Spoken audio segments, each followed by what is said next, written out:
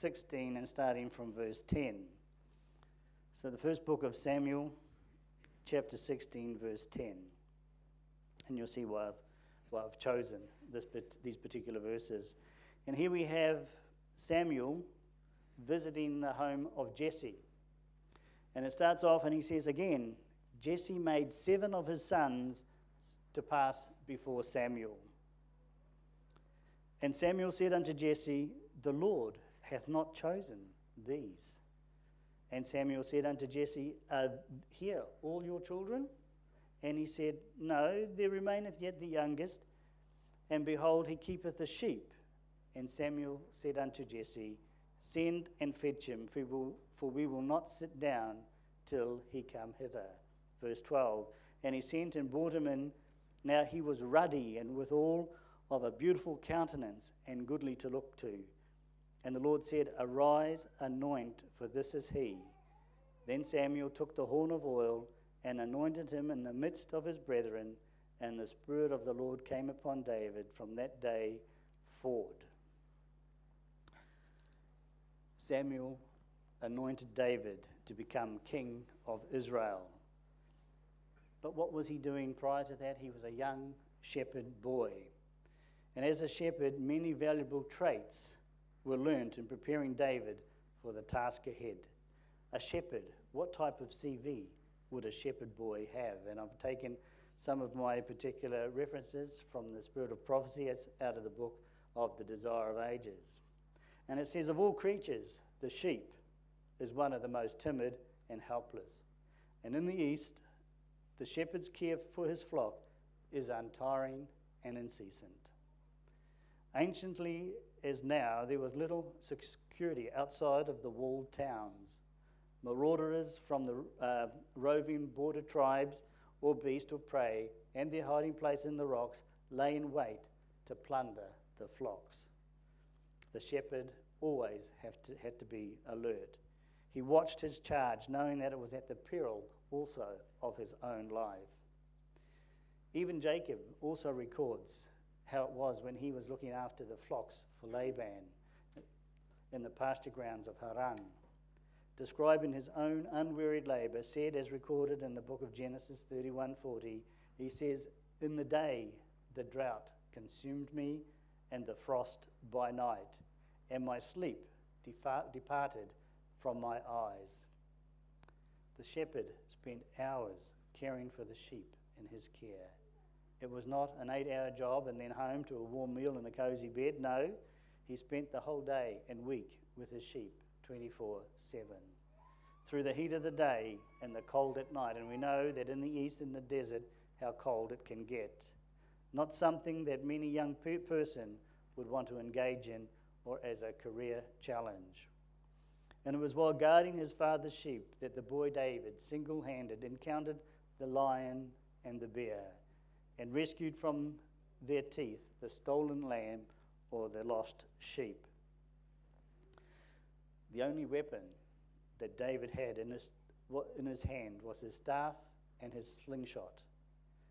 As the shepherd leads his flock over the rocky hills, through forest and wild ravines, to grassy nooks by the riverside, as he watches them on the mountains through the lonely night, shielding them from robbers, caring tenderly for the sick and the feeble, his life comes to be one with theirs. A strong and tender attachment unites him to the objects of his care. It doesn't matter how large the flock is, the shepherd knows every sheep. Every one has its name and responds to the name at the shepherd's call. As an earthly shepherd knows his sheep, so does the divine shepherd know his flock that are scattered throughout the world. Ye my flock, the flock of my pastures are men, and I am your God, says the Lord God. Jesus says, I have called thee by thy name, thou art mine. I have graven thee upon the palms of my hand. Ezekiel 34:31. Jesus knows us individually and is touched with the feelings of our infirmities. He knows us all by name. He knows the very house in which we live. the name of each occupant. He has at times given direction to his servants to go to a certain street in a certain city, to such a house to find one of his lost sheep. Every soul is as fully known to Jesus as if he were the only one for whom the Saviour died. The distress of everyone touches the shepherd's heart. The cry for aid reaches his ear. Your cry reaches his ear. He came to draw all men unto himself. He bids them follow me, and his Spirit moves upon their hearts to draw them to come to him. Many refuse to be drawn, but Jesus knows who they are.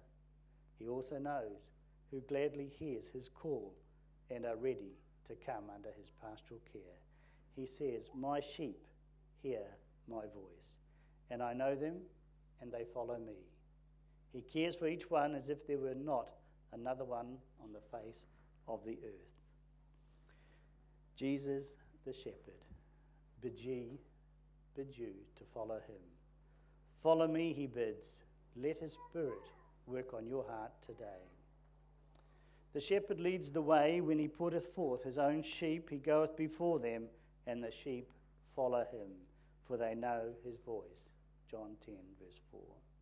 Did you know that the voice of your shepherd, or are you listening to the wolf in sheep's clothing? The true shepherd calls with a voice of truth.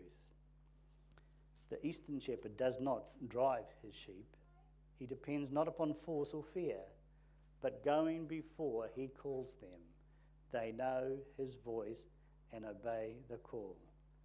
So does the Saviour shepherd with his sheep. The scripture says, thou leadest thy people like a flock by the hand of Aaron and Moses. Through the prophet, Jesus declares, I have loved thee with an everlasting love. Therefore, with loving kindness have I drawn thee. He compels none to follow him. He says, I drew them. He says, with cords of a man, with bands of love, as written in Psalm 77, verse 20. It is not the fear of punishment or the hope of everlasting reward that leads the disciples of Christ to follow him. They behold the Saviour's matchless love revealed throughout his pilgrimage on earth, from the manger in Bethlehem to the cross of Calvary. And the sight of him attracts, it softens and subdues the soul. Love awakens in the heart of the beholders. They hear his voice and they follow him. As the shepherd goes before his sheep, himself first encountering the perils of the way, so does Jesus with his people. When he putteth forth his own sheep, he goeth before them. He goeth before you. The way to heaven is consecrated by the Saviour's footprints. The path may be steep and rugged, but Jesus has travelled that way before us. His feet have pressed down the cruel thorns of life to make the pathway easier for us. Every burden that we are called to bear, he himself has borne. Though now he has ascended to the presence of God and shares the throne of the universe, Jesus has lost none of his compassionate nature. Today, the same tender, sympathizing heart is open to all the woes of humanity. Today, the hand that was pierced is reached for to bless more abundantly his people that are in the world. And they shall never perish, neither shall any man pluck them out of my hand. Brothers and sisters, we are imprinted on the palm of the hand of our Saviour, Jesus Christ, and no one can take us out of there. The only way we can get out of the palm of Jesus' hands today is if we step out ourselves. The soul that he has given himself to Christ is more precious in his sight than the whole world. The Saviour would have passed through the agony of Calvary that one might be saved in his kingdom. He will never abandon one for whom he has died. Unless his followers choose to leave him, he will hold them fast. Through all of our trials, we have a never failing helper. He does not leave us alone to struggle with temptation, to battle with evil, and be finally crushed with burdens and sorrow. Though now he is hidden from mortal sight, the ear of the Saviour of faith, can hear his voice saying, "Fear not, for I am with you. I am he that liveth and was dead, and behold, I am alive forevermore." Amen. David, as he grew and meditated on the word of God, he paralleled his life to that of a shepherd, to the life and title of Jesus. As he penned the 23rd Psalm and drew on his role and experience as a shepherd, he too saw the mirror image of Christ as our shepherd. I find it amazing that a lot of the time the Psalm, the 23rd Psalm, is mainly used or read at funerals. But when you look at it, and as recited from Brian this morning, it is a beautiful daily prayer. Let's turn to the book of Psalms, to Psalm 23.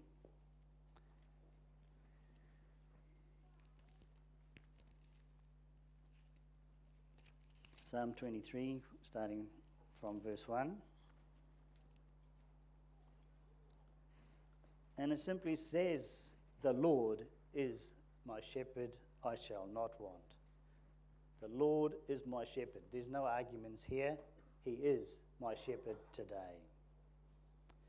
John 10:11 goes on to say, "The good shepherd giveth his life for the sheep. I shall not want. What else would I desire?" What else would I desire? And even over in Psalm 27, verse 4, and this is a really comforting verse, and some of you have heard the pastor read this prior. "One thing have I desired of the Lord, that will I seek after, that I may dwell in the house of the Lord all the days of my life, to behold the beauty of the Lord and to inquire in his temple." David, the king of Israel, had everything that he could possibly want, and yet he states here in Psalms 1 that there is one thing that I desire, and that is to dwell in the house of the Lord forever. Is that our prayer this morning? Is that the prayer of every individual here this morning? That we too would like to dwell in the house of the Lord, one thing forever. Turning back to the Psalm 23, it says, "He maketh me to lie down in green pastures. He leadeth me beside still waters." He maketh me to lie down in green pastures. He leadeth me beside still waters. In Ezekiel 34:14 it says, "I will feed them in a good pasture and upon the high mountains. Of Israel shall their fold be, and in a fat pasture shall they feed upon the mountains of Israel. I will feed my flock, and I will cause them to lie down, says the Lord." He leadeth me beside the still waters, the quiet waters. You know, when a sheep or a lamb comes to a river and it's turbulent, they don't go near it, they don't drink of it, because there is the possibility that the wool, if it's long, will be caught in the water and they will be taken away. Jesus answered, "Everyone who drinks this water will be thirsty again. But those who drink the water I give them will never thirst. Indeed, the water I give them will become in them a spring of water, welling up to eternal life." Verse 3, "He restoreth my soul. He leadeth me in the paths of righteousness for his name's sake." He restoreth my soul. When we are weary and tired, he restores us, and we can glory in his name because he leads us into all righteousness. Verse 4, "Yea, though I walk through the valley of the shadow of death, I will fear no evil, for thou art with me. Thy rod and thy staff comfort me. Yea, though I walk through the valley of the shadow of death, I will fear no evil, for thou art with me. Thy rod and thy staff comfort me. For if I am sick or I am injured and the shadow of death does fall upon me. Why should I fear any evil? As your rod did lift a lamb out of a hole or guide another that had gone astray, his hand is not too short to save. His spirit comforts me. Thou preparest a table before me in the presence of my enemies. Thou anointest my head with oil. My cup runneth over. You, Lord, provide all that I need and help me before those who did not like me. You anointed my head with oil. You have set me aside and called me by equipping me with the spiritual gifts I need to follow you and to uplift your church. Surely goodness and mercy shall follow me all the days of my life, and I will dwell in the house of the Lord forever. Surely goodness and mercy shall follow me all the days of my life. You have promised and you are faithful. I have every blessing I need, and I will dwell in the house of the Lord forever. What a prayer. I will dwell in the house of the Lord forever. That promise starts today. You know, the 99 sheep that are left in the wilderness, and search is instituted for the one that has gone astray. When the lost sheep is found, the shepherd elevates it to his shoulders and returns with rejoicing. He does not return murmuring and censuring the poor lost sheep, no, for having made him so much trouble, but his return with the burden of the sheep is with rejoicing. And a still greater demonstration of joy is demanded. Friends and neighbours are called to rejoice with the finder, for I have found my sheep which was lost. The finding was the theme of rejoicing. The strain was not dwelt upon, for the joy of finding overbalanced the sorrow of the loss and the care, the perplexity and the peril incurred in searching for the lost sheep and restoring it to safety. I say unto you that likewise joy will be in heaven over one sinner that repenteth, more than over 99 just persons which need no repentance. Jesus has given us the parable of the lost sheep for our study. The true shepherd leaves the 99 and goes into the desert at any expense and suffering to himself. How many of the wandering and lost sheep have you sought for and brought back to the fold with a heart full of pity, tenderness, forgiveness, and love? How many words of encouragement have you spoken to the wandering sheep that have cost you pain, anxiety, and much inconvenience? Have you spoken soothing words of hope, courage, and pardon, bearing the wandering home on your shoulders, rejoicing at every step and saying, "Rejoice with me, for I have found my sheep which was lost"? We are to study the life and character of Christ and seek to imitate his example every day. The unconsecrated course of some of those who claim to be believers in the third angel's message has resulted in driving, unfortunately, some of the poor sheep into the desert. And who is it that has manifested a shepherd's care for the lost and wandering? It is time to be Christians in practice as well as profession. What benevolence, what compassion, what tender sympathy Jesus has manifested toward suffering humanity. The heart that beats in unison with this great heart of infinite love will give sympathy to every needy soul and will make it manifest that he has the mind of Christ. Every suffering soul has a claim upon the sympathy of others, and those who are filled with the love of Christ, filled with his pity, tenderness, and compassion, will respond to every appeal to their sympathy. Every soul who attempts to retrace his wanderings and return to God needs the help of those who have a tender, pitying heart of Christ-like love. Brothers and sisters, as we come together this Easter weekend, may we never forget that the great shepherd also became the Lamb. Without spot, without blemish, and without a word before his accusers, he became the true Passover Lamb. A better sacrifice than all those that were offered prior to Calvary. We are not left alone as a flock that are wandering through the desert of life, absent of calling of direction. No, we have a great shepherd, the Rock of Israel. This morning, I'd like to ask you, if you warmly await what our mural depicts, if you warmly await the second coming, and every day you want to be ready, please stand with me this morning. Today, if you want to take hold of the shepherd's hand and say thank you for becoming the Lamb, please stand. As we this Easter weekend again contemplate the blood that was shed for forgiveness of our sins, remember his body that was battered and bruised, pierced and hung on a cross for you and for me.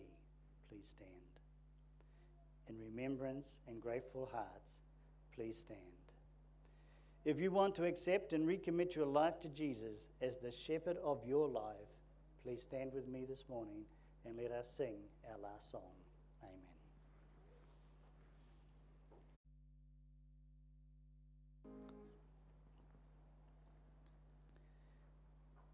Dearest Heavenly Father, we thank you, Lord, for that wonderful sacrifice that you've given us through your Son, Jesus Christ. Lord, the biggest price in the universe has been paid for each one of us. And Lord, for all our families and friends, and for those that exist in the world that do not know you. Father, give us the strength and the patience, Lord, to be your witness this week, to take every opportunity, Lord, that comes our way to tell them of your wonderful love and of your soon coming. Father, we thank you that Jesus is the great shepherd. He leads us, he guides us, and he comforts us each day. For this we're truly thankful. Lord, we pray that your Spirit will be upon each and every one of us here today as we go our way into this new week. In Jesus' name we thank you and praise thee. Amen.